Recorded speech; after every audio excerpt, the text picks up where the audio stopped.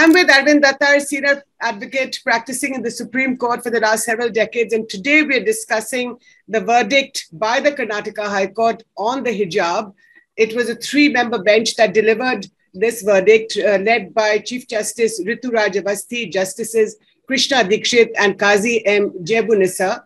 And the verdict basically has said that it has upheld the Udupi Government College, the pre-university college in Karnataka, upheld its decision for all school students, all female students, to wear the hijab, as well as the government's February 5th order to wear the hijab. Mr. Datar, your first comments on this judgment by the Karnataka High Court.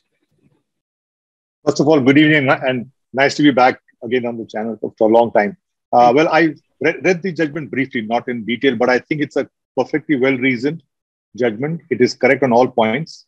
It framed basically four issues of constitutional law and the correctness of the government order of 5th February. And I think it's a perfectly correct judgment. I think the court got it right on all counts. Now, the court has said several things, Mr. Datar. The first is, and several interesting observations. You know, the first is that it says that those not wearing the hijab do not become sinners under Islam. Then it goes on to say that the Holy Quran does not mandate wearing of the hijab or headgear for Muslim women, and that the wearing of the hijab by Muslim women is not an essential religious practice. Now, we know that some girl students at the Udupi Pre-University College in Karnataka, and this then spread to other colleges in Karnataka, which said that it was part of their, not just their tradition, but their religion to wear the head covering, the hijab, which covered their head and the shoulders. It does not cover the face, we know that, but it covered the shoulders and the head. Now, the Karnataka High Court has basically discarded that argument and has gone on to say that it's not a sin under Islam, and that not wearing the hijab does not make it mandatory by the religion. Well, I think it's perfectly correct because, first of all, hijab means the head scarf. And the court has held that wearing of a head scarf is not an essential feature of the Islamic religion. Now, there's a lot of discussion. They have gone into religious texts and gone into the surahs and interpretation of certain Muslim scholars and so on. I'm not a scholar of Islam, but of Muslim law, but I do know that no one has told us from the beginning that wearing of a headscarf by girls, schoolgirls, is an essential part of Islamic religious practice. The court has reasoned it has said so, but I've got a further point that assuming it is part of the Islamic practice. Now, when you go to school, I think it's perfectly right for the school authorities to say that this is our uniform. And at least at the school level, you don't wear the headscarf because under Article 25, you have the right to practice, profess and propagate your religion. But the next article says the state can impose reasonable restrictions on any secular activity. And I think going to a public school, going to a government school is perfectly fine where you can wear it. If you want to, if suppose a madrasa or an Islamic girls' school says that all girls should wear the hijab, that's perfectly fine with them. But if you're going to a government school, if you're going to a pre-university thing, I don't think that even assuming that you take it to one level and say, yeah, Islam says wear a scarf. But as long as you're going to a government school, and mind you, they can also say that they can say that Hindu students can't wearing a red saffron dress or wearing a particular headdress. That's not part. If you're in school, you wear a uniform, and that is perfectly fine. I think that will be regulating secular activity and will be a reasonable restriction on your right to practice, propagate. Nobody's saying wear the hijab, don't wear the hijab at all. Don't wear it during school hours. And they're not saying don't wear it in college. They're not saying don't wear it in workplaces or don't wear it in the court if you want to wear the hijab. But don't wear it in school. And I think it's perfectly fine. And very frankly, this was, in my humble opinion, I may say so, that this was just an issue which was taken out of context and made as a political game. I mean, I've been to school, you've been to school, I've been studying for the last 50, 60 after independence. Where did you have this suddenly think back, oh, wearing hijab is essential part of religion? Where did it come? No, but this is from last 72 years ago. That argument, yeah, please go ahead. You know, we can discuss that argument because things have evolved these last several decades since you and me went to school. But there is the question of the freedom of the right to choose, isn't it? I mean, today, if I want to send my girls to school wearing the hijab, because I believe that it's part of my religious practice, then don't I have under the Constitution the right to be able to do as I please according to my dress? I mean, why should certain men or certain judges or certain school teachers decide how to clothe me and my girls' children? See, I think with all due respect, I think you got it quite wrong. Because we have to answer the question whether Islam proscribes or Islam mandates that schoolgirls, and where do you draw the line? If it's 10 standard, 8 standard, 6 standard, 5th standard, Montessori, where do you draw the line? Mm-hmm. Is there anything in Islam which says that no girl can step out of the house and even go to a public school or even go to a school unless she wears the hijab? Is there anything like that?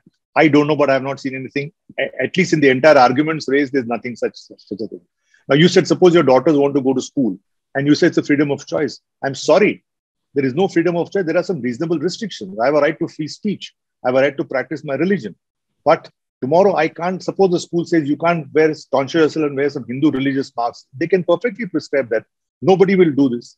And mind you, in Article 25, they specifically made an exception for Sikhs. They said wearing a kirpan is a part of your religion. That's a constitutionally recognized principle. But for Hindus, Christians, Muslims, it is not there. So I don't agree that, you've got daughters and if they want it, there's no freedom of choice. Of course, there's freedom of choice, but it's not absolute. Then you don't go to a government school. You choose some other school you want. You see, because look at it this way. I have granddaughters now. And if they're going to go to school and if people are going to wear hijab, people are not going to wear hijab, you're making distinction among children at a very young age. Mm-hmm. We never saw these differences when we were in school. You're unnecessarily exacerbating these differences. And I thought that this was being made wholly politicized. And to answer your question, if indeed it was, there are two things, let's be very clear. One is to say it is an essential part of my religion. And the second thing is to say it's part of freedom of choice. Mm-hmm. Now, if it is not a part of your essential religion, then you can't take the choice argument. And as I've said earlier, even if it is an essential part of your religious practice, if it's a government school and if you are to wear a particular uniform, then you can do, let's take the army. Suppose the government says that you can't wear a hijab as a helicopter pilot. Can you say, no, it's essential part of my religion. I'll wear a hijab even when I'm flying an aircraft or I'm in the military. Of course, army has got certain different points, but it could be other things also. I don't think so. I mean, we have to draw the line somewhere. It's not that freedom of choice means you run amok and do whatever you want to do. So these freedoms of choice are not absolute, nor is freedom of speech and expression. Yes.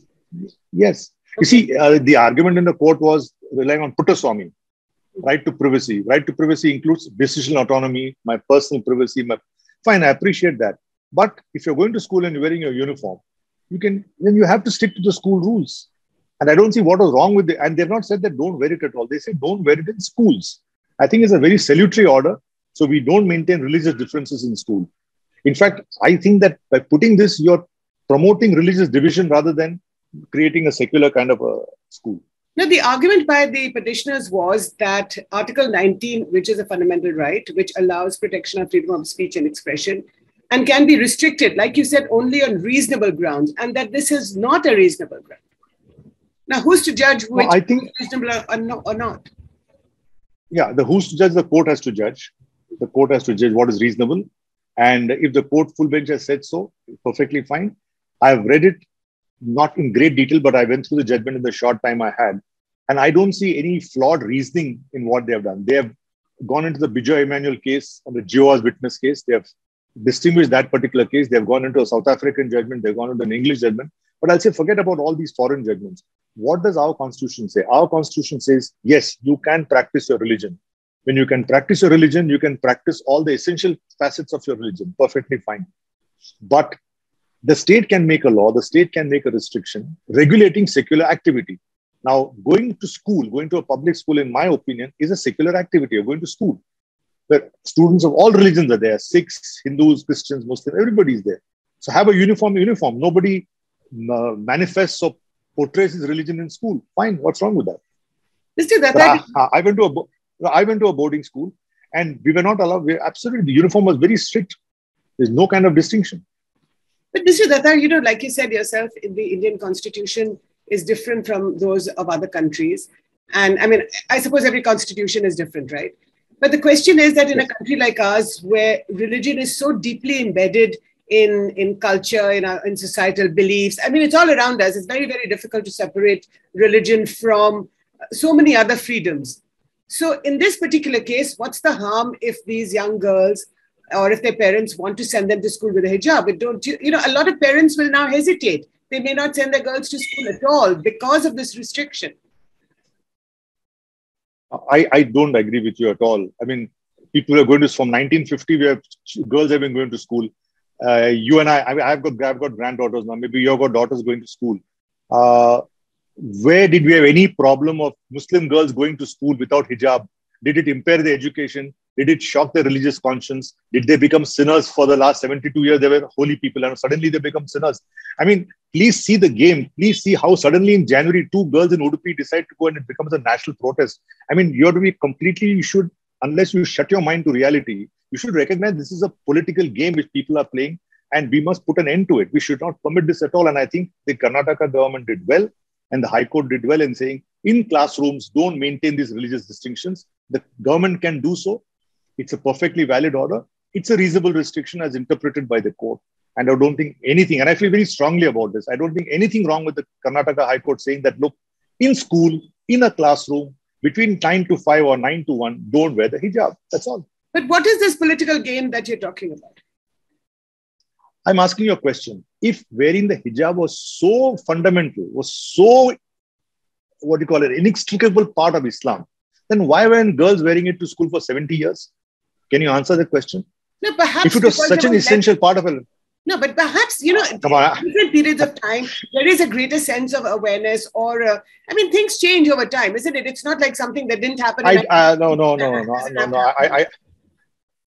No, I don't. I'm sorry to interrupt, but if it is such an essential part of your religion, it can't suddenly erupt in 2022. It would have been there right from the beginning. Now, saying prayers 5 times a day, doing this, doing that, may be right. For me, as a Hindu, I may say my Gayatri Mantra in the morning. That may be part of my this thing. I don't suddenly get up in the morning and say, oh, this is essential part of Hinduism. I'm going to start practicing it today.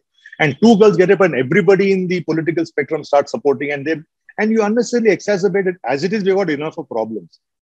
So what is the political game? What is the political game that you're referring to? I think that a certain section of the people took it as a political issue and said, oh, minorities are getting persecuted. They're imposing their views on us.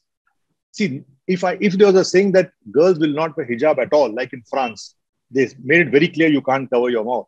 That was a national issue. You couldn't do it on the streets of Paris. You couldn't do it in a college. You couldn't completely wear a veil. In France, that was a law. That they have not done. So I'm saying that suppose one Karnataka government says that don't wear it in the school and all schools say don't wear it in the school. I don't see what is the harm.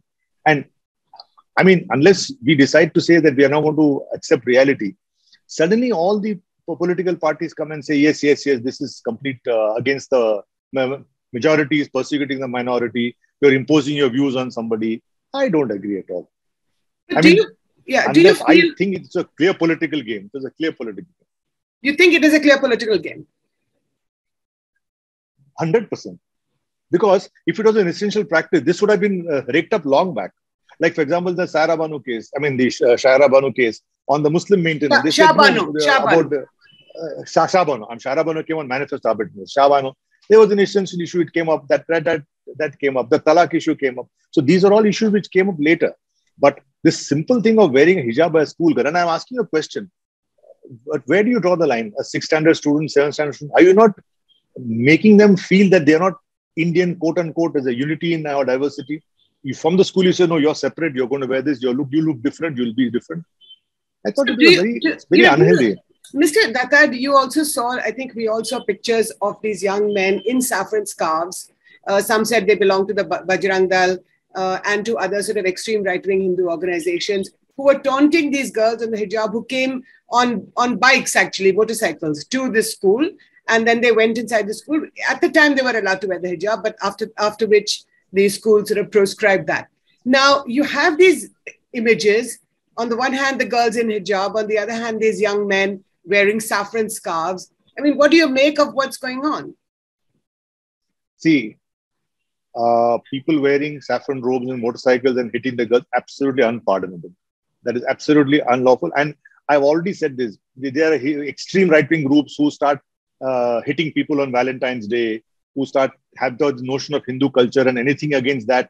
I mean, I know sometime back, girls wearing jeans were taunted and attacked and so on. These are the extreme fringes which should be condemned as strongly as the either it's a Muslim extremism or Hindu extremism. Nobody supports it. These are all the fringes which are not, unfortunately, India. But we are on the short point. And I think we should not lose our laser focus on a very, very simple issue. Can or cannot a state government prescribe a uniform for schools which prohibits wearing overtly religious symbols and dresses? If they can do it, I think they can perfectly do it. They can tomorrow say you will not wear the what we call the Hindu symbols of either as a Shaivite or a Vaishnavite, or don't wear a turban, or don't wear this. Perfectly fine. Only exception is Sikhs, where they have their long hair as part of the religion. It's recognized as such. Now you will say turban. Yeah. Now in school, I was in a boarding school. We had a lot of Sikhs who then went on to the army and the air force and so on and so. They did very well. So they would wear the turban on our parade days and so on. It was recognized as an essential part of the religion. Now, yes, a turban you can say yes, but not the hijab, because nobody really wore it. It's suddenly now become all of a sudden. And I'll tell you one thing. I was in college. We had some colleges where girls used to come and debate, boys and girls to debate. Today, some of those colleges, everybody is wearing the hijab suddenly in the last 10, 15 years, which is not there before. So I don't think it's part of the essence. This has become an unnecessary politicized thing.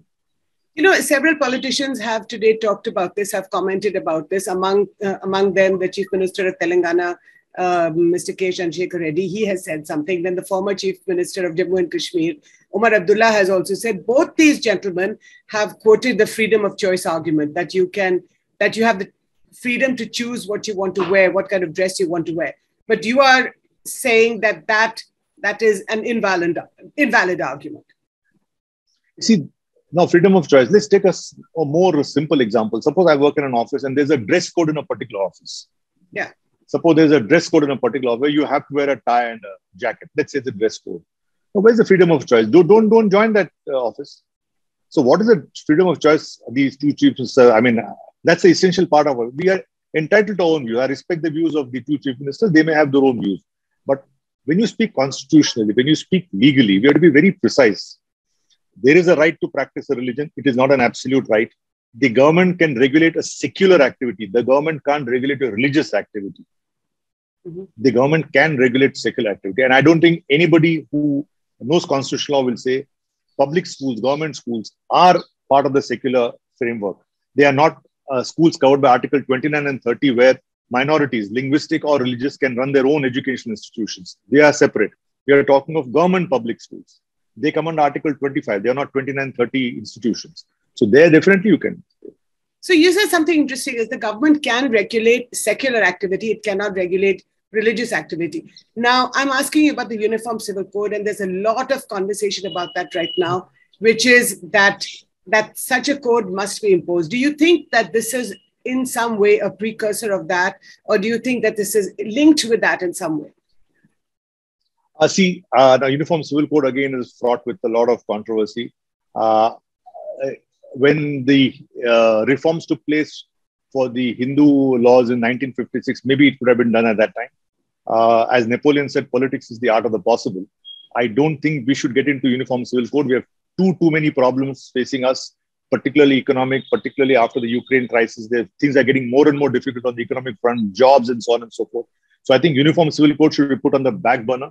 It will exacerbate our national problems and we'll lose attention from economics, growth, jobs, and go to civil code. I personally feel civil code should have been there 50, 60 years ago. We didn't do it at that point of time. Now is not the right time. Okay, last couple of questions. Yeah, go ahead, Mr. No, go ahead. No, I thought the civil code. Yeah. Please, sorry, go ahead. I think I've been interrupting you. You had another thought. No problem. On the Uniform Civil Code, yeah. Okay, so last couple of questions on the Shah Banu case of the mid-1980s during the Rajiv Gandhi government. And we all know that Arif Mohammed Khan, who's right now the governor of Kerala, came out very strongly against it. Do you think that today's hijab verdict is basically a 2022 Shah Banu moment? Or is there a lot of difference between the two? No, I think the comparison, without meaning disrespect, is completely wrong.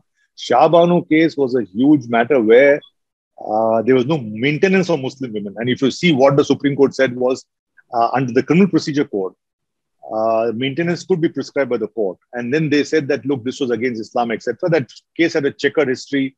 The judgment came, and then there was an amendment to the law and so on and so forth.